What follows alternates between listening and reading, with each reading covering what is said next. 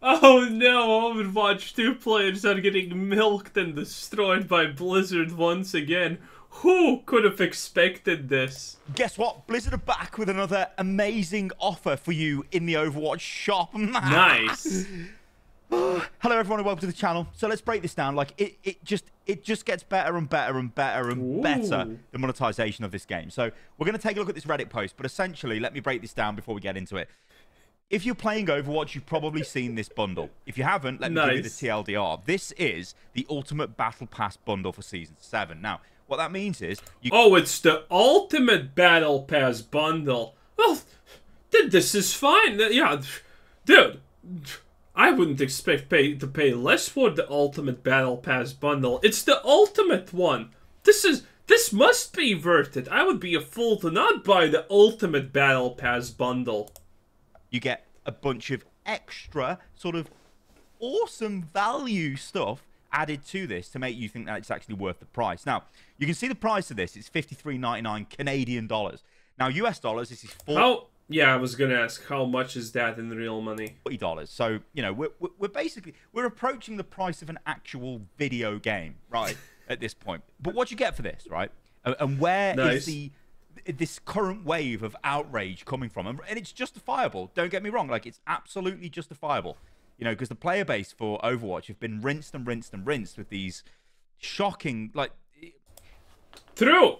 But my favorite part about Overwatch is the fact that, Blizzard spanks them one time, slaps them another, completely rinses them the third time, and just absolutely flat out beats them the fourth time. And guess what? All the Overwatch players are like, please more. Please more. Do it more. I want more. Overwatch players are spineless. This is why this happens. Overwatch players have never done absolutely anything in their lives that was not the equivalent of affiliating Blizzard. So why not? I see absolutely nothing wrong with Blizzard doing this to Overwatch players because Overwatch players are unironically going to take it. Okay, so look. In this pass, the Ultimate Pass, that is, you get 20 Battle Pass tier skips, right? You also get the Premium Battle Pass for Season 7. For Season 7. You get 2,000 Overwatch coins, right? Wow. That's the premium currency. You get Inarius Farah, which is what we can see here, but then you also get the Lilith Moira skin. Now, the Lilith Moira skin is arguably the best skin in this entire season by an absolute mile. And that's where a lot of the frustration is going to come from here. Let me just pull up a picture of this to show you. So this is the... Okay. Oh, wow. Mommy, please. Whoa. Nice. They got Lilith's personality just right. I have to say that. Definitely just right. But in any case, who wants to place money on this bet? That Blizzard is going to tout that this is your only chance to get these skins by buying the Battle Pass. And after everyone buys the Battle Pass, after 2 or 3 months, guess what you can buy in the shop for an exorbitantly high price anyway? That's right, the skin with the fear of missing out part. And it's a limited time offer, obviously. And it's already on discount 30%. Whoa, it would be a shit. It would be stupid to not buy this at this point. Skin. I mean, you get the idea. This is based on Lilith from Diablo 4. It's Moira. It's incredible. I mean, it's just an insane skin. It's an awesome crossover skin. This is where things start to get... I mean, it's not actually an awesome skin. It just shows a reasonable amount of hot cleavage. That's it. I mean, that's the only thing. The only reason this skin is good. Remove that, and suddenly the skin. Imagine if this is covered up. How stupid and bad the skin suddenly becomes. It's true. Well, this is where all the anger's coming from, and like I said, it's completely justifiable. So, also, just to go through the rest of what you get here, you get Pumpkin Bastion, which is just the epic skin. You get the Be Beautiful, sorry, highlight intro, which is the inspired highlight intro. Again, that's really cool and really well made. And then you get a couple of sprays, right? So, where's the problem? Well, the problem is that I don't think I have ever seen a game actually offer this little into the battle pass, okay? That's probably the problem. Problem is that you can only get this skin if you buy the Ultimate Battle Pass. It doesn't even matter if you have premium currency in your account. That doesn't matter. Obviously. You cannot buy this skin on its own. It is inside the Ultimate Battle Pass. So you have to buy the Ultimate Battle Pass. See where I'm going with this? This is a particularly filthy tactic because what it does is it means even if you've got coins, let's say you were a player that grinded for coins and you were completing your weeklies and dailies and whatever they are, right? I think you might have enough now if you did it from last year to buy a legendary skin because they're very generous, Blizzard. Anyway, you might want to buy... Very generous. You see, this is the problem with the Overwatch 2 community. This guy is getting taken for a ride. He's making a video about how Blizzard is absolutely fellatioing him. And he's still saying, oh, but Blizzard is so generous. They're so good to us. You see? You see? These people want this, okay? They couldn't live without this. Buy this skin. Oh, yeah, this looks really cool. I'm going to buy it. Only problem is, you won't be buying this skin because it's inside the premium ultra super duper battle pass, which costs you $40. So you see the issue here, right? Blizzard have a way of extracting dollars from the player base instead of letting them use their premium currency to buy this. Now, this is something Blizzard have been doing for a while because they originally didn't even let you buy the individual components of a bundle in the shop, that is. This is different because this is a battle pass bundle, so it's a different thing entirely. Although it's still a bundle in the shop, right? It's so shocking. So essentially, their offer here is, do you want the Lilith Moira skin? Probably a lot of people do. I think she's a pretty popular hero. And even if she's not your main hero, she's not my main hero, but I look at that skin, I'm like, oh my god, I need that skin. It looks awesome. But then I'm like, hang on a minute, I have to pay $40 for this? Hang on, I'm like, can't I just... What? I mean, even at like $19, let's be honest, that's still pretty expensive. But it's not even... Blizzard should just avoid all these problems by adding an 800% value next to the battle pass. Instantaneous success. Right? It is $40, and that is that. Take it or leave it. I mean, also, look at the skin. It's so bad. Not because it doesn't have any cleavage, but you can absolutely tell just... They did not even put in the slightest amount of care in making it. Like, look at how bad this looks. Unironically, just looks like trash. Look at the sun. Why is it like that? I don't know. It's just sad. Look at how the helmet is being held. It's just so sad. Why does she even have a helmet? Honestly, it doesn't make sense to even have a helmet.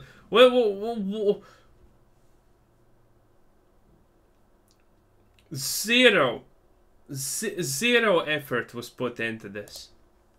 Now, this, of course, has caused a lot of problems, and rightfully so. I'd expect Blizzard will probably go, after we've left this for a week or two, we'll go, guys, we're being so great and awesome. We'll let you buy this individually now. Woo! We'll let you buy your legacy credits or something. I mean, it's not hard to predict what Blizzard's gonna do. Then I don't know. They won't say that. It'll be premium or go away. But they want you to buy the premium battle pass.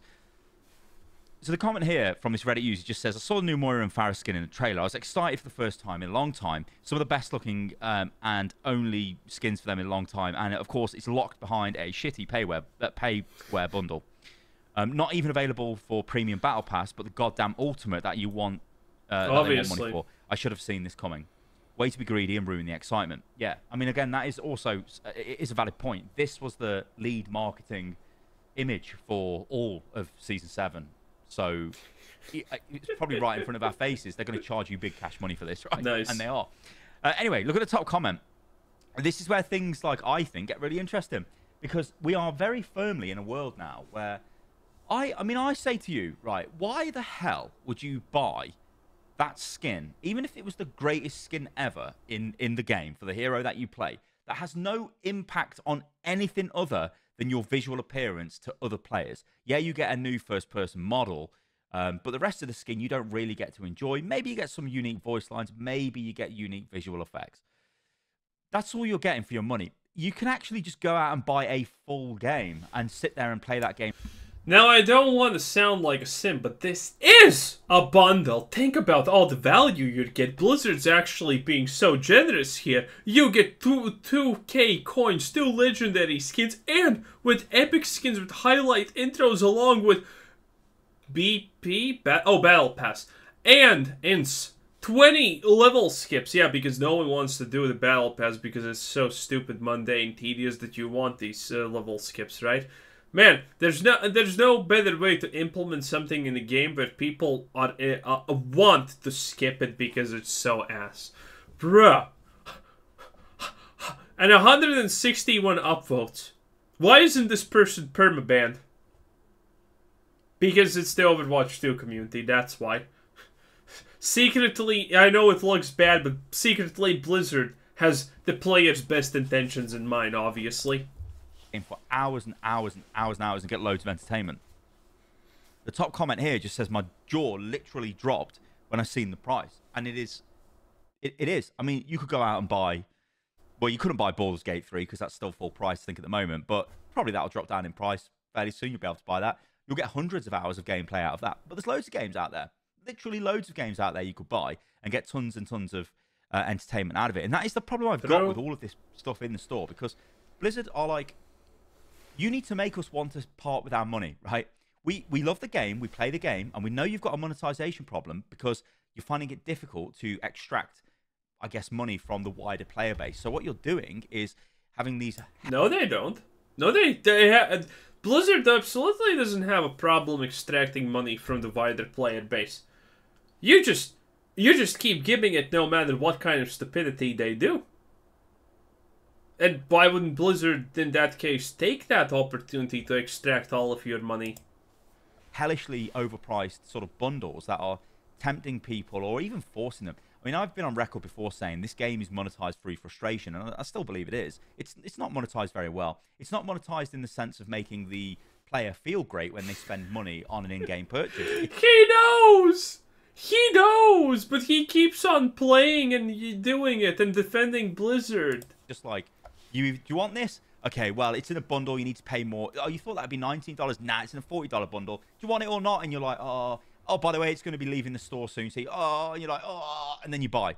That's monetization through frustration, and it is terrible. And it's just, there's just no way around it. It's terrible. I don't like it.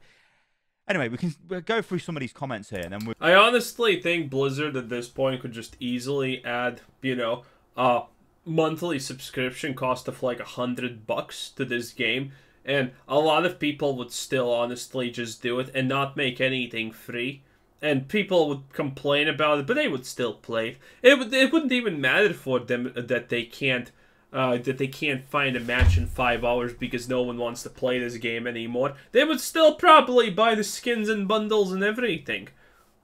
It's just ridiculous. Overwatch 2 players are 100% responsible for this on their own. Blizzard didn't do this. Overwatch 2 players allowed Blizzard to do this and then said, thank you, where's more? We're going to jump over to, I think we're going to jump over to IGN and take a look at their breakdown, because I think they've got some more reaction as well from people on X, as I believe it's called now. Anyway, look at this. It's in Canadian dollars, but it's still $40 US, right? It's the same price as previous seasons. Actually, this is a point I do want to bring up because this is really interesting. Now, I don't want to sound like a simp, but it is a bundle. You get 2,000 coins, 2 legendary skins with 1 epic skin with a highlight intro with the battle pass and 20 level skips. If you want to just buy 1 skin, it's not worth it. But if you wanted to buy both, the battle pass and the $20 coins, you may consider it. It's content with Banshee Moira. So anyway, I'm content. Sorry, it's not content. That person is content with their Banshee Moira. This is classic, right? Because this is what Blizzard are trying to do. It's this like inflating the value proposition. I keep using that phrase because I think it's the best one we've got, where they're going like, look at this. Do you want this and this? Well, you also get this, and this, and this, and this, and this, and we're going to inflate the price. I mean, if I take you back up to the top of this thread, if you let's be realistic, right? There are 2 things that you're going to want in this pack. It is either the Inarius Farah, this skin, or it's this, right? That's it.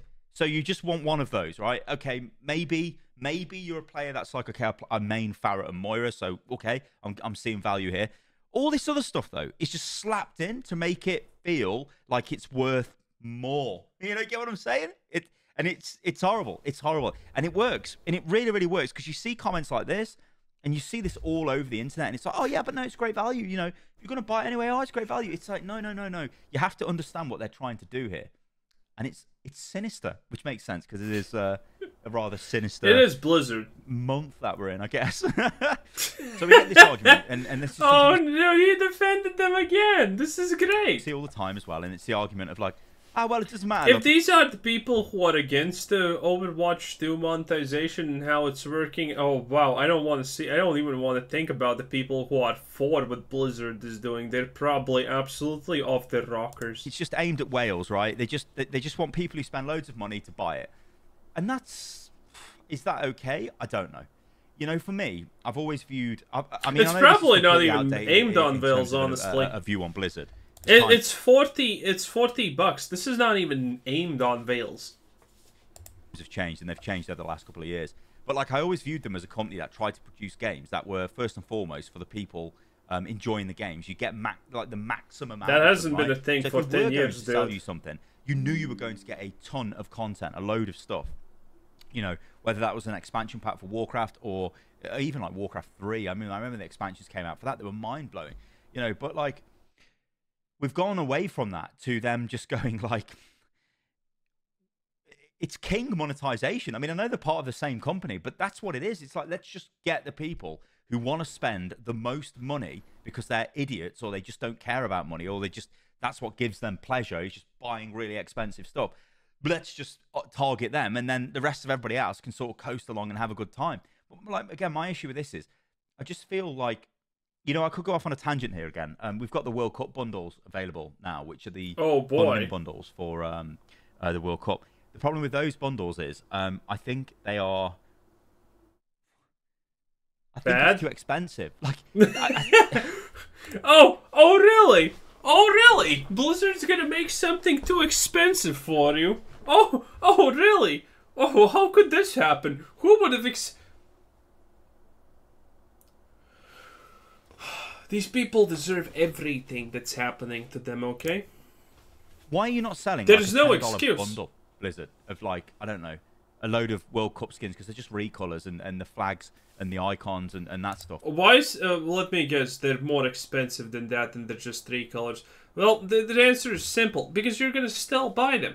You're gonna still buy these useless, shitty recolors for probably like $20. So yeah, why should Blizzard sell it for 10 if you're gonna just dish out 20 anyway? Why are they not doing that? Hang on. Okay, so I'm editing this video at the moment, and what I've said is totally wrong, so we've got to correct this. Look at this. There actually is a $10 bundle. You can buy this. It's $10, and it is an Overwatch World Cup crowdfunding bundle. But I'll get myself out of jail here and say, like, okay, you get a Lucio skin, and then you get the World Cup weapon charm. But, I mean, why don't they just give you the skins for all of the countries, or maybe even let you select a grab bag, you know, because if, let's say I only want, you know, the UK skins, then just give me them and let me have the player icon and the banner, you know. But it's like, no, it's not. And I don't know whether this looks so bad. Make people and they call this an epic skin. Anyway, back to the video. Like, instead, it's this, again, big bundle of like, you get a Sojin epic skin in it. It's $30+. You're gonna buy this, like, you know, ooh, we're gonna give some of it to the World Cup, which I think is great. I do agree with crowdfunding.